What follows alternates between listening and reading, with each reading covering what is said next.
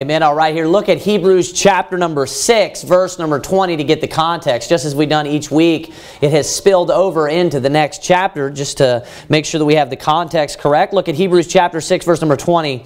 The Bible reads, "Whither the forerunner is for us entered, even Jesus made an high priest forever after the order of Melchizedek." So notice that Jesus there is mentioned. He's going in within the veil, referring to within the veil, within the temple. And then he is also spoken of as being a priest forever after the order of Melchizedek. So there we see Jesus being spoken of. We see him being talked about as being our priest.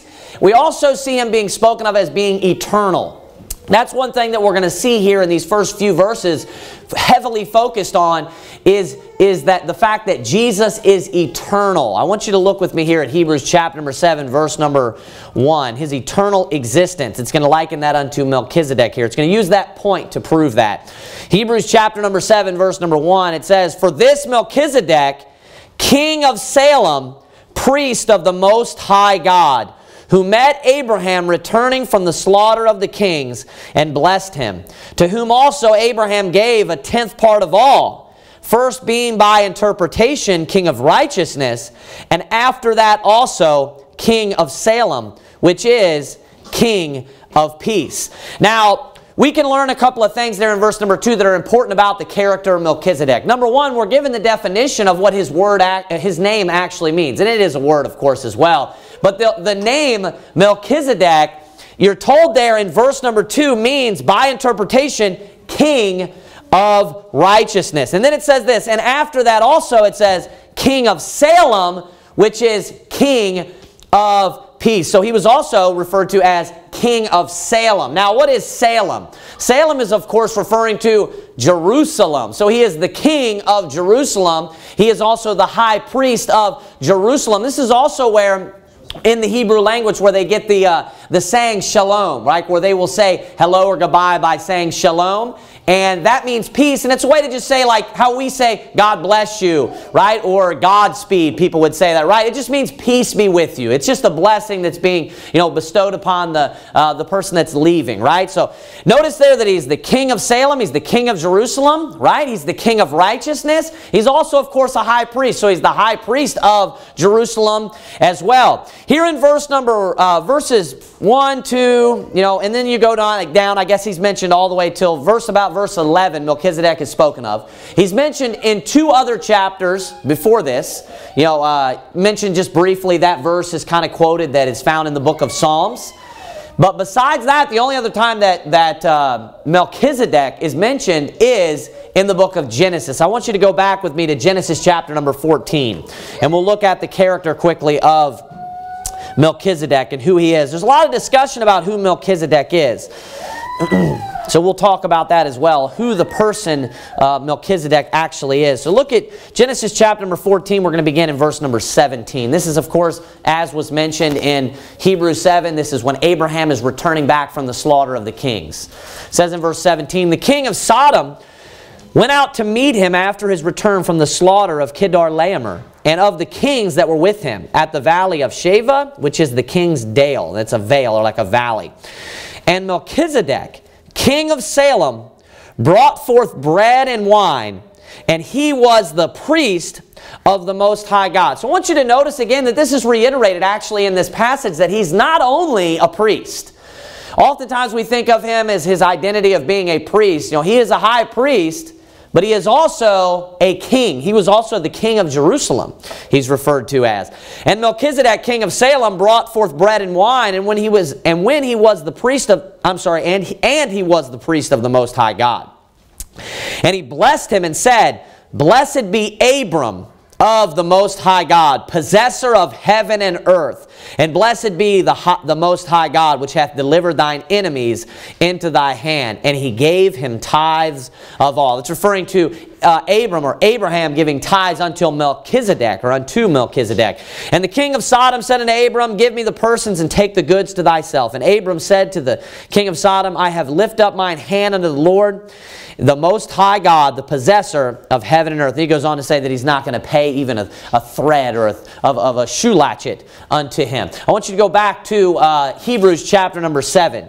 Hebrews chapter number 7. We're going to read a little bit more about Melchizedek. We're given some more information about who he is. I'm going to read to you from the passage in the book of Psalms where so he's talked about in Genesis 14. You have to think of how interesting this character is. This is the only time he's ever mentioned. Right here in Genesis 14. Then all of a sudden he's brought up again what seems randomly in Psalm chapter number 110. Now this is a messianic psalm. Even Orthodox Jews today would identify this psalm as being messianic. It's the psalm that starts out, "The Lord said unto my Lord, sit thou at my right hand until I make thine enemies thy footstool." That's verse number 1 in Psalm chapter number 110.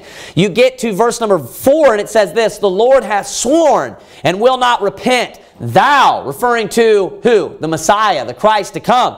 "Thou art a priest forever after the order of Melchizedek." So I mentioned this actually, I believe it was Hebrews chapter number 5, where it discusses very briefly Jesus as being Melchizedek. He's likened unto Melchizedek, and how the Christ was prophesied here in Psalm 110 verse 4 to be a high priest. He was also prophesied to be a high priest. Not only that, we can see the fact that he's mentioned as being eternal. So that's the mention of Melchizedek after Genesis 14. Then we get to Hebrews chapter number 7, and this is the next mention. This is the very next time, in the book of Hebrews, briefly Hebrews 5, but now he's actually being discussed in Hebrews chapter number 7. Right there in verses number 1 and 2, it really just talks about Melchizedek appearing unto Abram, how he paid tithes to him, gives you the interpretation of his name.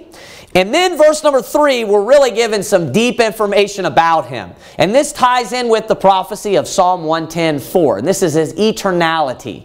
Look what it says in verse number 3. "Without father, without mother, without descent, having neither beginning of days nor end of life, but made like unto the Son of God, abideth a priest continually."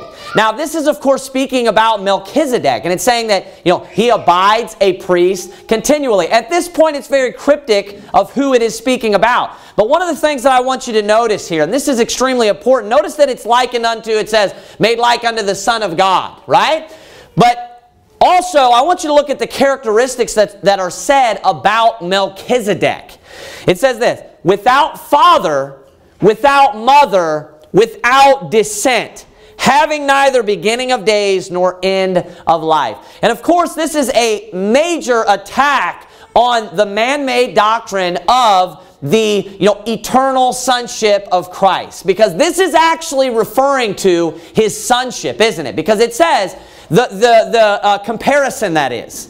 It says, made like unto the Son of God. So if you right now accept that it's speaking about Melchizedek in a cryptic way, and of course, I'm sure everyone knows here that, and I'm going to preach this in just a moment, that Melchizedek, as far as his true identity, is Jesus Christ.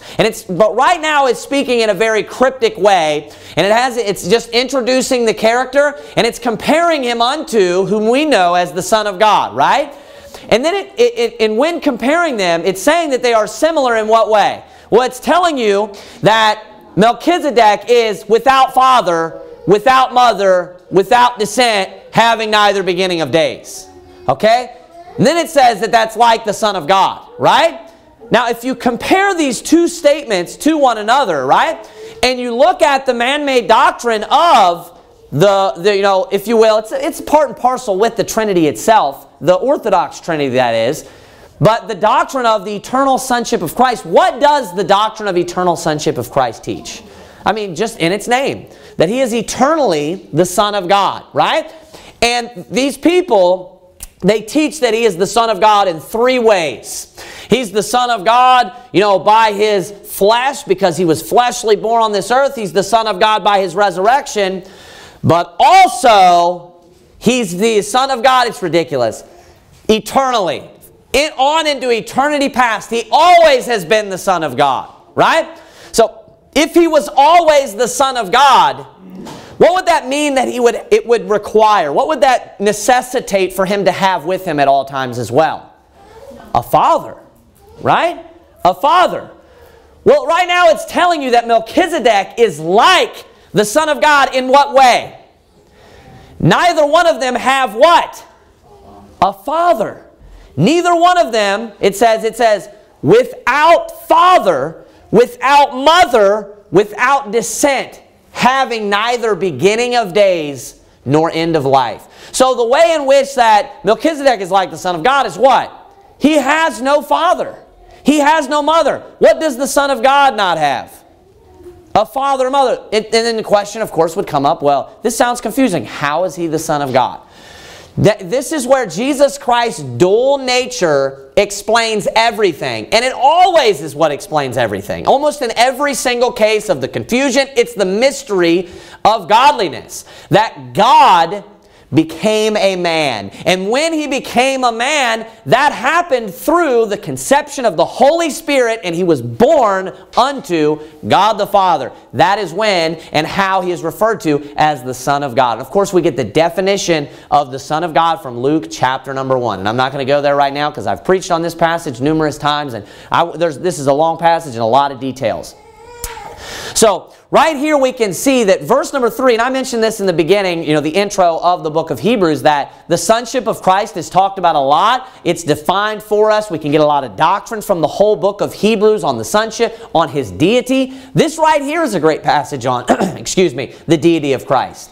It's saying that Melchizedek is like the Son of God. How? The Son of God, it says, has no father, has no mother, without descent. It says, having neither beginning of days. You know what the Son of God has? He doesn't have beginning of days. He doesn't have a beginning. That's why the Bible says in John chapter number 1, in the beginning was the Word. And the Word was with God, and the Word was God. The Son of God is the Word made flesh. So if we look at the two natures of Christ, if we look at these two different aspects of Christ, we can see that verse number 3 is clearly referring to the deity of the Son of God, isn't it? It's referring to his deity. It's speaking of him as God, right? We know that, of course, he is fully man as well, but this is speaking about his Godhead. Look at, it also tells you at the end of verse number 3, abideth the priest continually. So that's another similarity that Melchizedek would have with the Son of God. Now look at verse number 4. It says this, now consider how great this man was, unto whom even the patriarch Abraham gave the tenth of his spoils. Verse number 5. So notice there it says, first, let me point this out. Notice it said he gave the tenth of his spoils, okay? Verse number 5, and verily, they that are of the sons of Levi, who receive the office of the priesthood, have a commandment to take tithes of the people, according to the law, that is of their brethren, though they come out of the loins of Abraham. Verse 6, but he whose descent is not counted from them, talking about not from the Levites, right? Received tithes of Abraham, and blessed him that had the promises. So verse number 6 is where things start to be tied together, where the true identity of Melchizedek begins to be revealed.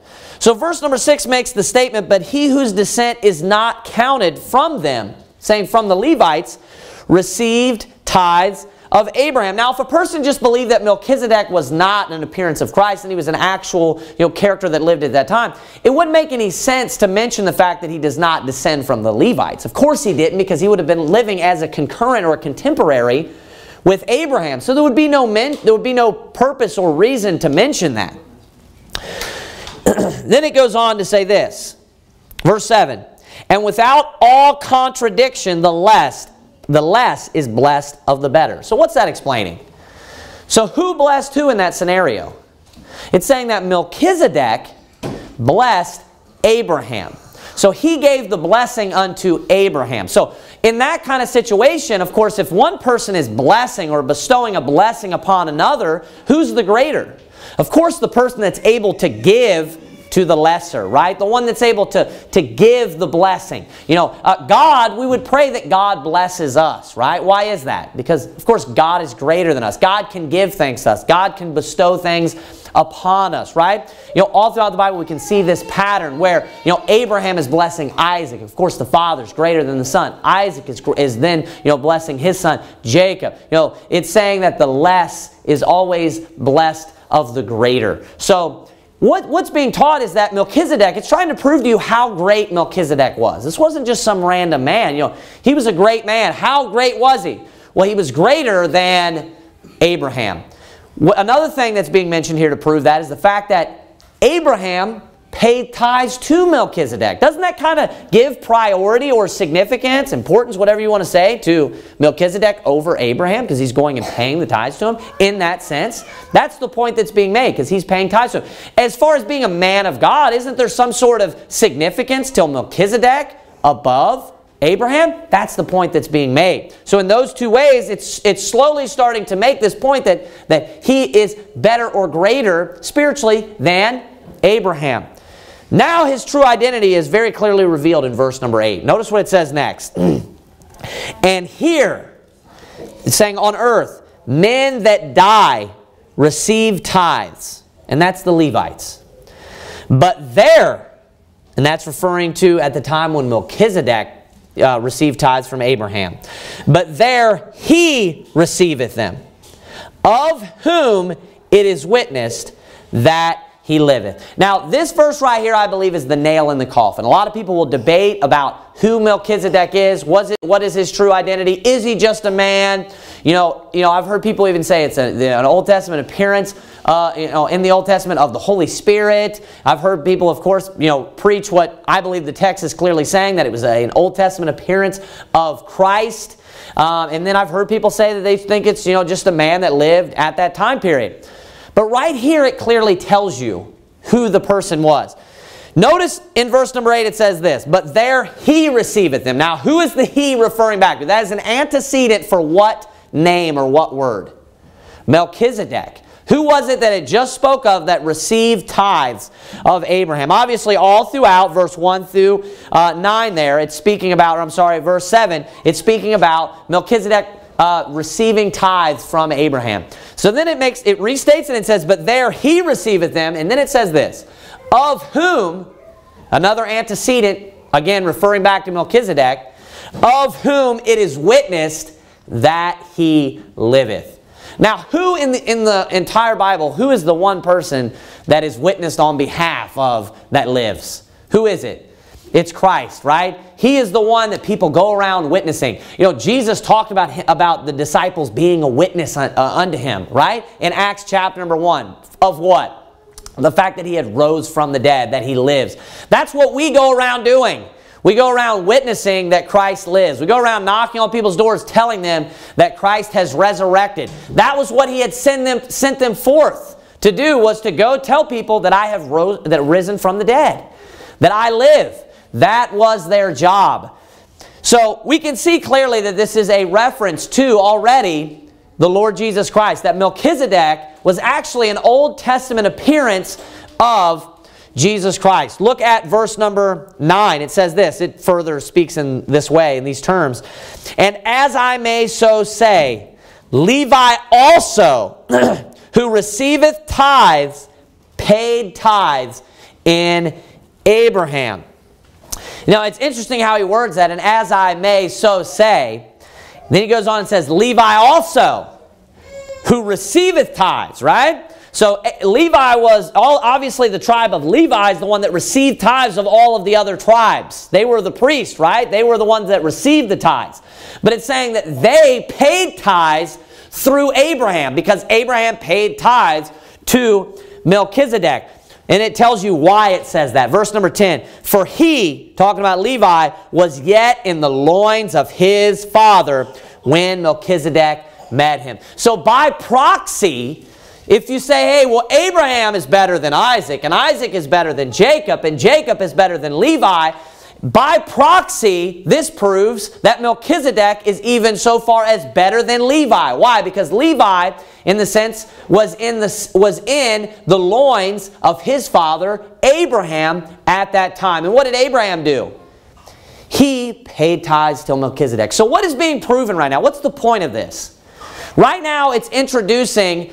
Remember how the whole book of Hebrews is how Jesus is better than this. The New Testament is better than the Old Testament, right? You know, Jesus is better than man. Jesus is better than the angels. It just goes through all of these different things. He's better than Moses was one of the things that was mentioned. We're going to get into, and we already have a little bit, how the New Covenant is better than the Old Covenant.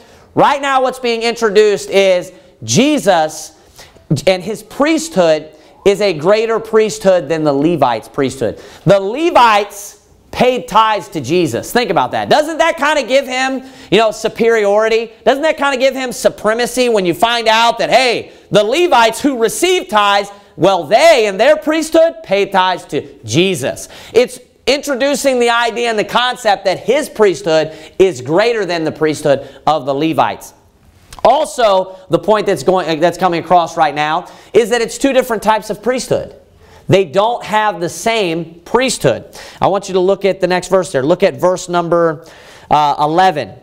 If therefore perfection were by the Levitical priesthood, for under it the people received the law, what further need was there that another priest should rise after the order of Melchizedek and not be called after the order of Aaron? Now, verse number 11 is a super important verse for a couple of reasons.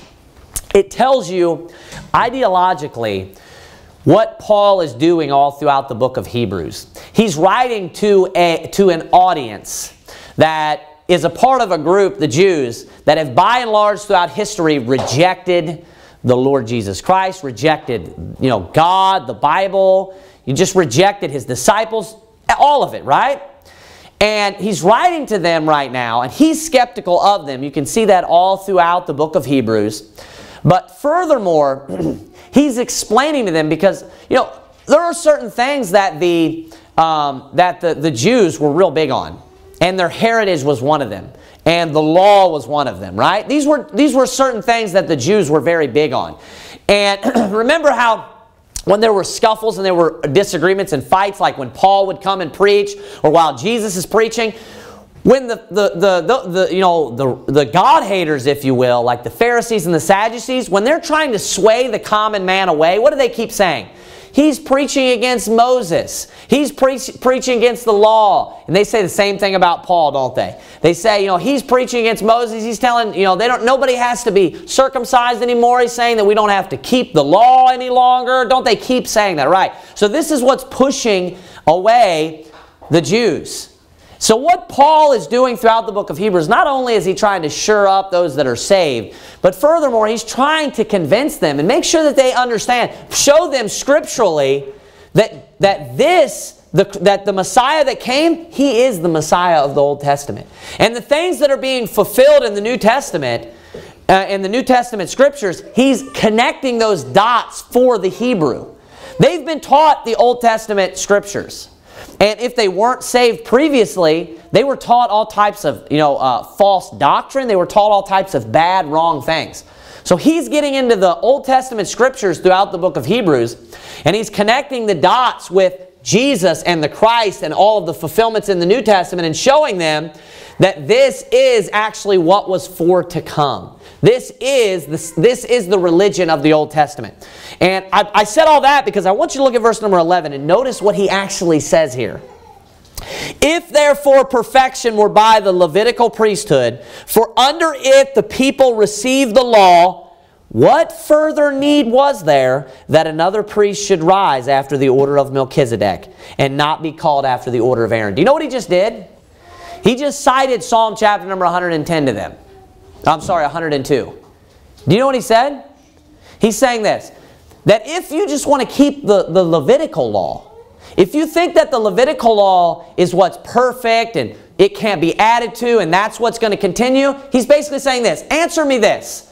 Why is it quoted in the Old Testament, in the book of Psalms, that there is going to be a priest that rise after the order of Melchizedek? What would the purpose be? That's what he's saying. Because he's asking a question. He's saying, what's the purpose that why was that prophecy made? That another priest would rise if the Levitical priesthood was good enough. If you're saying, hey, don't throw away the Levitical priesthood, and the Levitical priesthood is what's perfect and great, and we need to hold on to that, then explain this scripture to me. You know what you need to do today if you ever talk to a priest? If you ever talk to a priest, if you ever talk to a Jew, show him Psalm chapter number 102 and explain it to him. And show him, is there ever going to be another priesthood? You know what they'd all say? I guarantee they'd say no. Of course not. The Levites are going to be the priests. Then why does it say that there's going to be another priest that arises after the order of Melchizedek? Do you know what that shows you is that the Levitical priesthood is flawed? There's something missing, or we wouldn't need another priest to come up. There's a problem with it. There's an issue. And you have to explain the passage. That's what Paul is doing. Explain to me why another priest is coming. And you at least have to say, hey, you at least admit there's another priest coming, right? Well, the Jews' religion can't explain it. So what he's doing is he's ideologically using the Old Testament against them and showing, hey, there has to be another priest that's coming. This is a fulfillment. This is what you should expect. You should expect the Messiah to come and guess what? Be the high priest and proclaim to be the high priest and proclaim to be eternal after the order of Melchizedek. This is what you should expect. This is the fulfillment of the Old Testament. It just proves that it is, that this is divine. That's what it proves. Because when you get into man's religion, man's just, falls away from God and it's just tradition and things like that. You know what they do? They will overlook and misunderstand prophecies like this. But notice how fine-tuned and how exact this is. That when the Messiah does show up, guess what? He's a high priest. He's the king of Salem. Look at what it says next. Verse number 12. For the priesthood being changed, there is made of necessity a change also of the law. So also, do you know what another problem that all the Jews had with? He said he's going to come and change, Moses' commandments and the law. He's teaching us to not, follow the law, nor Moses. So once he explains that, hey, the priesthood is going to be changed, right? There is going to be another priest that arises, right? And they're like, well, you know what? You are right. That does teach that. Then when the Messiah comes, he will be a priest. Then you understand, well, that priesthood was attached with the law. So if that priesthood is going to be done away with, do you know what else there's going to be a change of? Because that priesthood was attached to the law. There's going to be a change also of the law. You notice how he's just deconstructing, what the Jews' arguments while he's writing it? That's the purpose of the letter to the Hebrews. He's firming them up that they are following the religion of the Old Testament. And he's explaining and connecting all of the dots for them. So because there's a change of that priesthood and there's a new priesthood that's established, and we have confirmed that with the Scriptures, the priesthood, Levitical that is, was attached to the law. That's why we refer to it as the book of Leviticus, the Levitical law, right? That also, by nature has to be changed as well. So it says, there's made of necessity a change also of the law. Now watch verse 13, further proving Melchizedek was actually an Old Testament appearance of Jesus. For he of whom these things are spoken pertaineth to another tribe, of which no man gave attendance at the altar. Now that is a connection with verse number 6. But he whose descent is not counted from them, referring to the Levites, received tithes of Abraham. So you know who his descent was counted from? Well, if you look at verse number 14, it says this. It's explained. For it is evident that our Lord sprang out of Judah. Now, verse number 6 is clearly still speaking about Melchizedek at that point. It's even much deeper in the context of Melchizedek. By the time we get to verse number 13, it's still using he, and it hasn't even used the name Jesus yet. I don't believe, has it? I don't even think it's used the name Jesus yet. So the antecedent that it's referring back to repeatedly is Melchizedek. It just used Melchizedek in verse number 11, the order of Melchizedek. So in verse number 13, of course, that he there is Jesus. For he of whom these things are spoken pertaineth to another tribe. That tribe is Judah, of which no man gave attendance at the altar. Because, of course, only the Levites were allowed to approach the altar in the Old Testament. Verse number 14, for it is evident that our Lord sprang out of Judah, of which tribe Moses spake nothing concerning priesthood.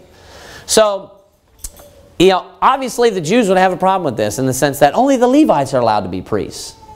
So again, he explains that, hey, there's a prophecy of another priest that's going to arise, but they're two entirely different priesthoods.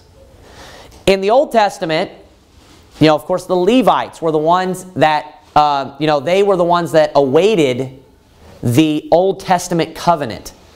And they waited upon and ministered unto the Old Testament covenant and the Old Testament law. They were the ones that were the teachers of the law. That was their job. That was intertwined with and embedded in the law itself. Now I want you to keep that in mind, because look at verse number 15. And it is far more evident, for that after the similitude of Melchizedek, there ariseth another priest. Verse 16. Who is made not after the law of a carnal commandment, but after the power of an endless life. So as I said, one of the points that he's trying to make is that this Levitical priesthood, this is attached to the Old Testament covenant, right? But this other priesthood, it's the priesthood of Jesus, the high priesthood after the order of Melchizedek. It's not of. He's not just stepping in and replacing the Levitical priesthood. It's a totally different priesthood. And it's made after a totally different covenant. It's a part of a totally different covenant. The covenant that the Levites waited upon and ministered unto was a carnal commandment. It was a carnal commandment. In 1 Corinthians chapter number 3, it's called the ministration of death. It's the ministration of death. Then he speaks of in 2 Corinthians 3. Then he speaks of in 2 Corinthians 3 the ministration of life. So there's two of them. One that is the ministration or the covenant of death. Then there's the covenant or the ministration of life. Just as we see here, who is made, Jesus, not after the law of a carnal commandment, but after the power of an endless life. Now, one thing that I used to misunderstand until recently, until I read over and studied Hebrews chapter 7 a lot, was specifically what the change is also of the law that it's speaking of right here. Now, when you see here in verse number 16, it tells you who is made not after the law of a carnal commandment, but after the power of an endless life. Look at verse number 17. For he testifieth, thou art a priest forever after the order of Melchizedek. Now, that's him being made after the power of an endless life. For he testified. That was the pronouncement or the proclamation that he was the priest, and that came from the Lord's mouth, of course. Verse 18 says this, for there is verily a disannulling of the commandment going before for the weakness and unprofitableness thereof. Now, I used to misunderstand what the change of the law was, what the change was that took place. I used to talk about that I thought that it was the sacrifices specifically, which that's somewhat true. But that's not the only thing that's being discussed here. Because what's being talked about is, as I've mentioned, the Old Covenant and the New Covenant. And when you get to Hebrews chapter number 8, the whole chapter is about this. It's summarized in verse number 13 of chapter number 8. In that he saith, a new covenant he hath made, the first old. Now that which decayeth and waxeth old is ready to vanish away. The change that's being made is the doing away of the Old Covenant. The Old Covenant vanishing away, if you will, and then the New Covenant replacing it. It talks about there's going to be a New Covenant. And why was that? Because they weren't able to keep the Old Covenant. They failed, right? They messed up repeatedly. So he says, I think it's Hebrews chapter number 8, he talks about, because they continued not in my covenant, and I regarded them not, saith the Lord. So he talks about right there about how they failed. Right? And they weren't able to keep it. So he replaces that covenant with a new covenant. That is the change that's made. That's what's being discussed right here. How the priesthood was attached to the first commandment or the first testament, but now there's a new covenant that's coming in, and there's a priesthood attached to it. There's two totally different priesthoods, two totally different commandments. One is after a carnal commandment. One is after a power of an endless life. they're being contrasted right now. It gets clearer and clearer because if you look at verse number 19, or verse number 18, it says, we'll read it one more time, back in chapter 7 that is, "For there is verily a disannulling of the commandment going before for the weakness and unprofitableness thereof." Now look at verse 19. "For the law made nothing perfect, but the bringing in of a better hope did, by the which we draw nigh unto God." Was anybody ever able to make it to heaven through the old covenant? Was there any profitableness of the sacrifices in a spiritual sense of the lambs or anything? There wasn't. There was none. Right? That's why, he always talks about how he's filled with them. He doesn't want them anymore. That's not what, obviously the new covenant was established and confirmed later in history, but the promise was already given to him. It just wasn't confirmed until later in the sense of the blood and everything. So right here, notice what that's referring to. That's talking about how the law made nothing perfect, in the sense that the old covenant wasn't able to save anybody. But then it's contrasted with this, "But the bringing in of a better hope did." What is that talking about? That's the new covenant. The bringing in of a better hope did. And it says, "By the which we draw nigh unto God." By what do we draw nigh unto God? By Jesus. By the new covenant. By His priesthood. That's what this is talking about. It's talking about the new covenant replacing the old covenant. That's what this is speaking in terms of. Look at verse 20. And inasmuch as not without an oath he was made priest. So he was made with an oath, that's saying. Verse 21. "For those priests were made without an oath. But this," talking about Jesus, "with an oath by him that said unto him, The Lord sware and will not repent, thou art a priest forever, after the order of Melchizedek." So there is the oath that was made to Melchizedek, or Jesus that is. Notice that that promise there was given to Jesus, right? And it is an oath that he is going to be a priest forever. And it was confirmed with an oath. Verse 22, "By so much was Jesus made a surety of a better testament." Notice here, covenant testament is being spoken of, because that's attached with the priesthood. Jesus' priesthood was not just a priesthood coming into the old covenant. It's a totally different covenant. That's what's being discussed. Look at verse 23. "And they truly were many priests, because they were not suffered to continue by reason of death." Obviously, they had to keep anointing a new high priest, didn't they?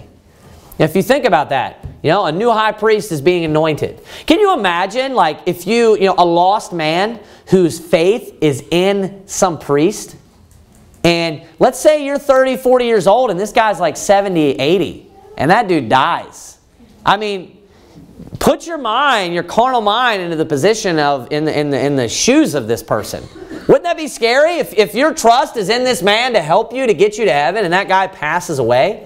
And of course, there's a new priest that steps in, but it's not the same. It would make you feel uneasy, wouldn't it? What if this guy's not doing a good job or whatever?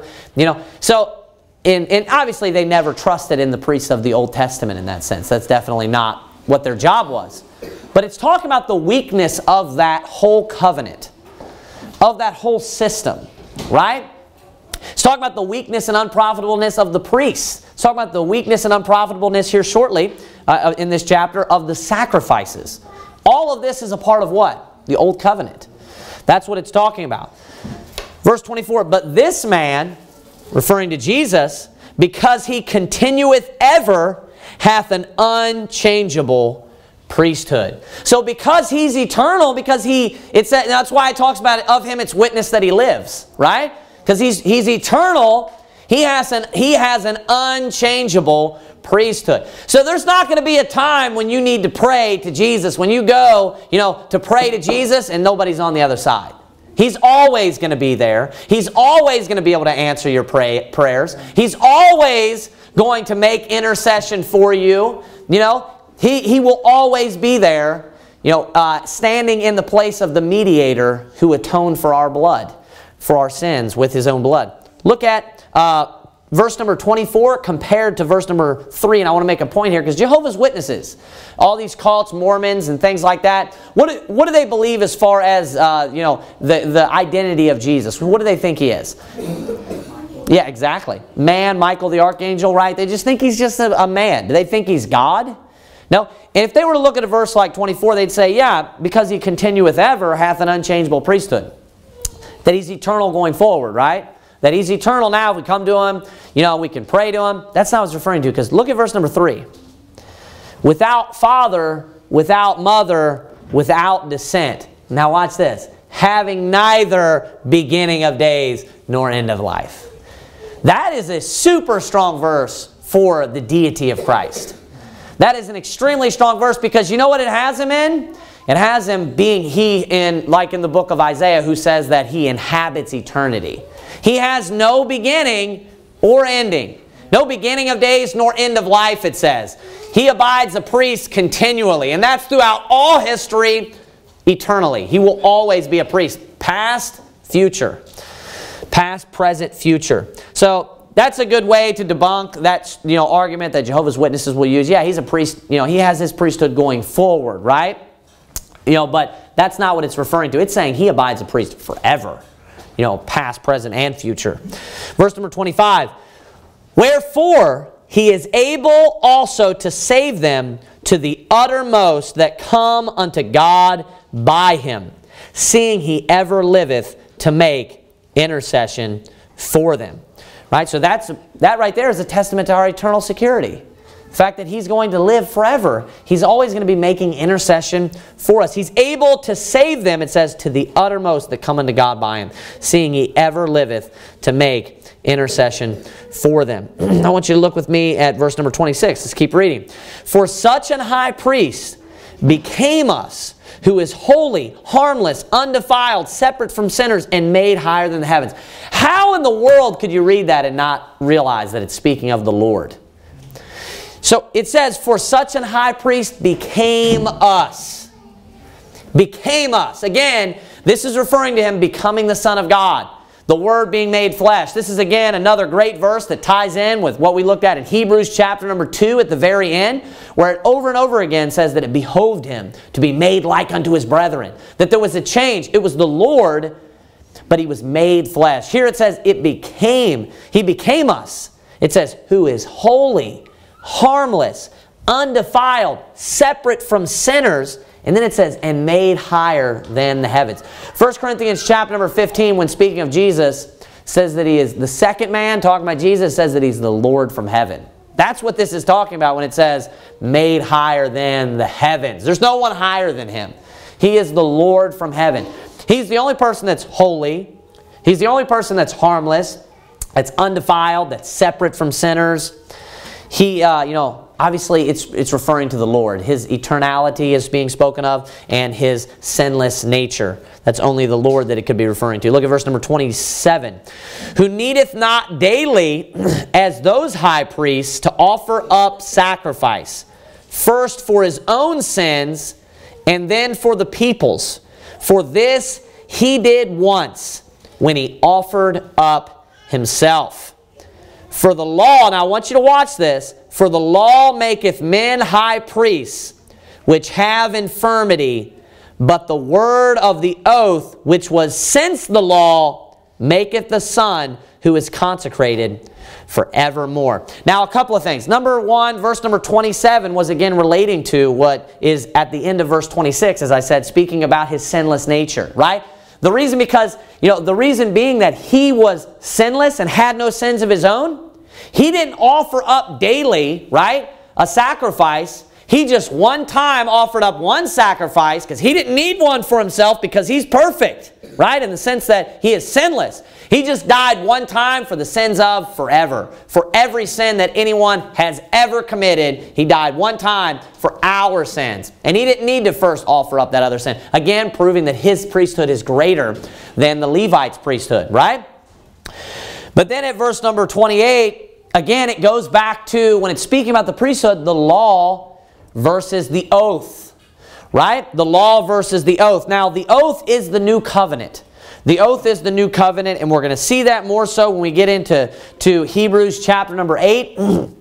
And the law, of course, is what it's being contrasted with. I mean, that's pretty, I believe, self-explanatory. The two covenants, the law, the oath. The oath is referring to the promise. Hebrews chapter number 6. Go back to Hebrews chapter number 6. Look at Hebrews chapter number 6. Look at verse number 13. For when God made promise to Abraham, because he could swear by no greater, he sware by himself, saying, surely blessing I will bless thee, and multiplying I will multiply thee. What are we told that that is in Galatians chapter number 3? And Romans chapter 4. It says, in Galatians 3 that he preached before the gospel unto Abraham, right? So that is the gospel there, what we read about. Notice it says that he swore this, right? If you look down at verse number 16, it says, for men verily swear by the greater, and an oath for confirmation is to them an end of all strife. So notice here in Hebrews chapter number 6, that promise, that swearing is also likened unto being an oath. In verse number 28, we see the law and the oath being contrasted, and it says this, for the law maketh men high priests. Talking about the Levites. So what is that implying that Jesus is not?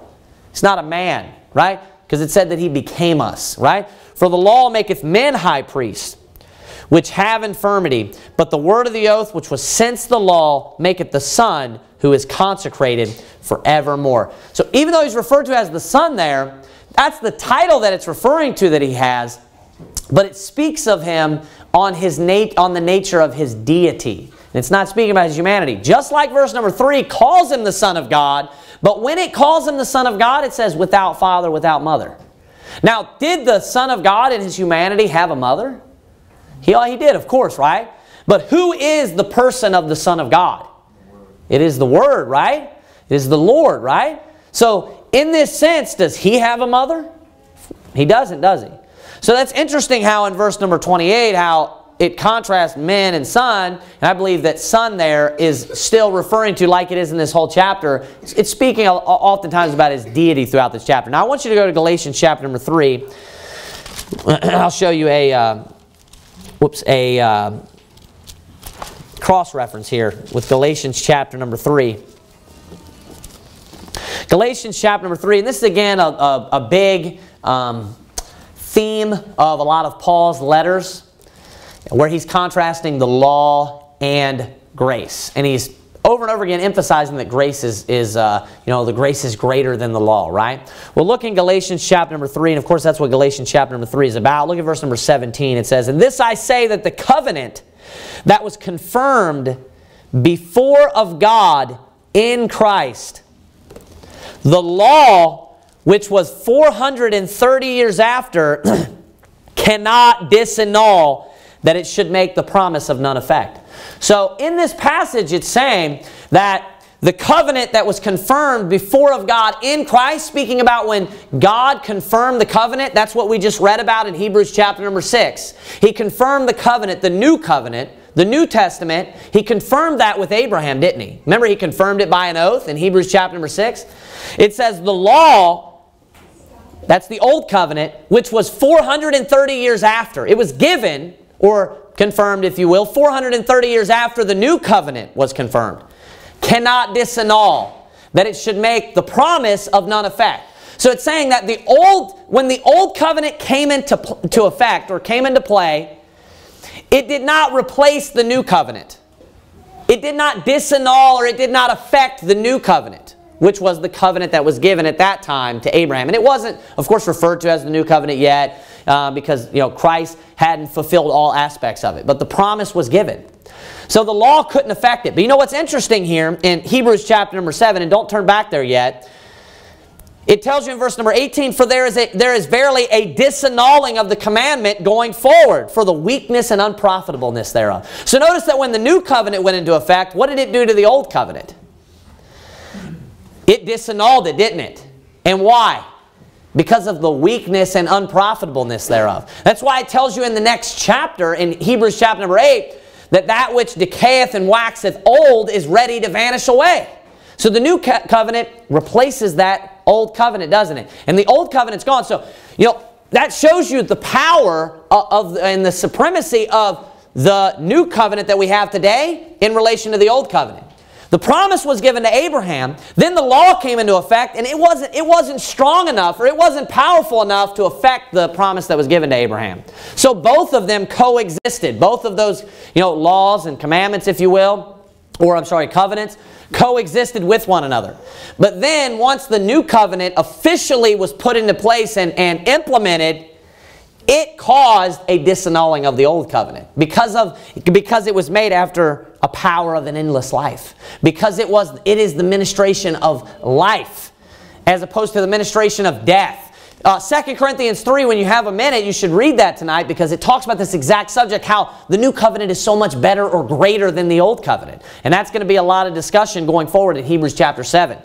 But furthermore, I want you to keep reading there. So there it's talking about both covenants, how the other one is put into place. Look at verse number 18, still in Galatians 3. For if the inheritance be of the law, it is no more of promise, but God gave it to Abraham by promise. Wherefore then serveth the law? It was added because of transgressions, till the seed should come to whom the promise was made. And it was ordained by angels in the hand of a mediator. Now, a mediator is not a mediator of one, but God is one. Then it goes on and says this, is the law then against the promises of God? God forbid. For if there had been a law given which could have given life, verily righteousness should have been by the law. So I want you to notice a lot of similarities between chapter Hebrews 7 and Galatians 3. And even if you continue reading, you'll see the same. Notice how life comes through the new covenant, but death comes through the old covenant. How, the old covenant is not able to bring people unto Christ. It's not able to bring them, unto the Lord. It's not able to do the job. The priesthood was not effective enough. And then also, the other point that I wanted to make was in verse number 28, this is the last point. It says this, for the law maketh men high priests which have infirmity. But the word of the oath, now watch this, which was since the law, maketh the Son who is consecrated forevermore. So did you notice that in Hebrews chapter number 7, verse 28? Do you notice what it said? It says the oath, which was since the law. What does it mean since the law in that sense? In that meaning? Two different ways of sense. It's saying before. That's what it means.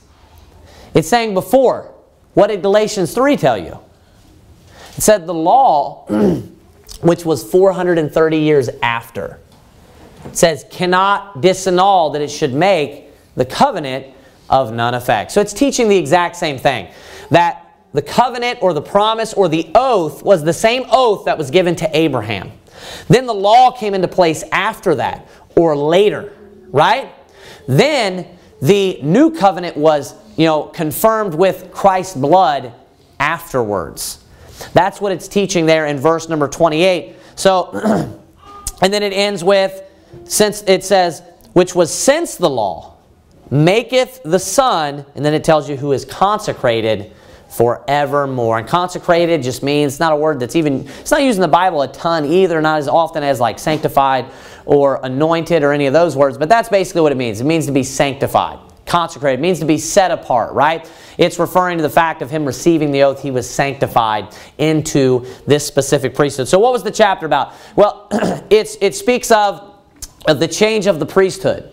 It first, at the very beginning, introduces the character of Melchizedek, and it uses it shows you the superiority of Melchizedek to the Levites. Then it reveals that Melchizedek was actually Jesus. It talks about, in what way that he is after the order of Melchizedek, that he is eternal, he will remain a priest forevermore, and that he has a totally distinct and independent priesthood that is connected with the new covenant or with the oath, right? And the priesthood of the Levites was connected with the law or the Levitical priesthood, right? And then it goes on to speak about how the new covenant basically has replaced the old covenant and how the new covenant is greater than the old covenant. And it was necessary that there would be a change because there was weakness and unprofitableness in the old covenant. So a lot of the changes that were made were because they were only temporary. We'll get into the purposes and reasons why. But it was because those things were meant to be temporary. That's why they were weak and unprofitable. And then there in the end, it just speaks about him being the priest and being sinless, and then that he is consecrated forevermore. Again, referencing His eternality. All right, let's bow our heads and have a word of prayer.